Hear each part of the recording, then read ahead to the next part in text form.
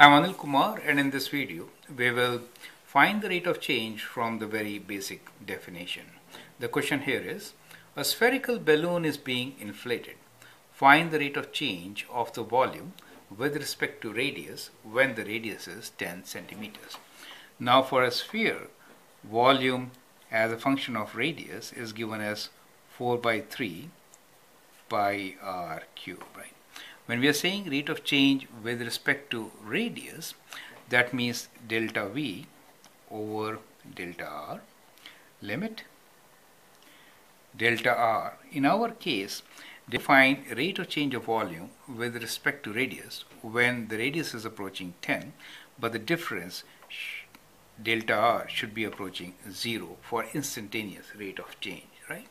So we can use our alternate formula, which says that we can have volume at R minus volume at 10 divided by R minus 10, limit R approaches 10. You get the idea. When R approaches 10, then the difference is very, very small, correct? At this stage, we can apply the formula and then factor. Whenever we apply this particular formula, then factoring is the key to solve the question, right? So let us substitute 10 and in the volume. So V of 10 will be, R will be 10 here. The formula is 4 by 3 pi r cube. So we get limit R approaches 10, volume is 4 by 3 pi r cube minus volume at 10 will be 4 by 3 pi 10 cube, right? 10 cube divided by R minus 10, right? Now we can take this as a constant, 4 by 3 pi. We can take it outside. So we have 4 by 3 pi limit R approaches 10 of R cube minus 10 cube over R minus 10, right? Now we can factor A cube minus B cube. We can apply the factoring technique. 4 by 3 pi limit R approaches 10, A minus B, which is R minus 10, times A square R square plus AB, which is 10R, plus 10 square, let me write 100 now, divided by R minus 10, right? Now we can simplify by cancelling them.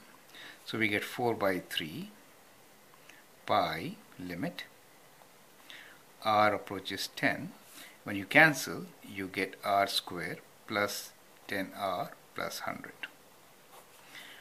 So we get 4 over 3 pi. Now we can substitute 10 here. So we get 10 square plus 10 times 10, R is 10, plus 100. That is 4 by 3 pi, and that is 100 plus 100 plus 100, that is 300, which could be now simplified. So it is 400 pi, right? So that goes 3 times. So you can simplify this. Right.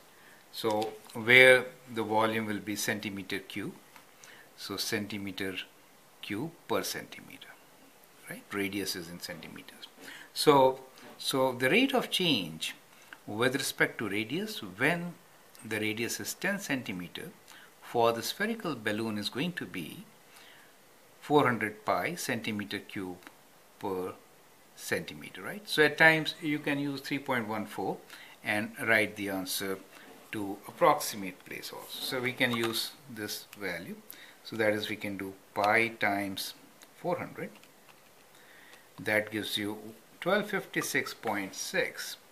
So we can say approximately 1256 centimeter cube per centimeter. So that is the answer for the given question. I hope that helps. Thank you and all the best.